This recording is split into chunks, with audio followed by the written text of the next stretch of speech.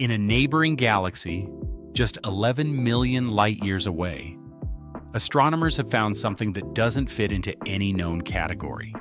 They call it Punctum, Latin for point. It was discovered in Chile using the ALMA telescope, and it shines only in millimeter radio waves, invisible to the human eye. Punctum is up to 100,000 times brighter than a normal magnetar and outshines almost every known supernova. But here's the strange part. It isn't a black hole, a neutron star, or a recent explosion.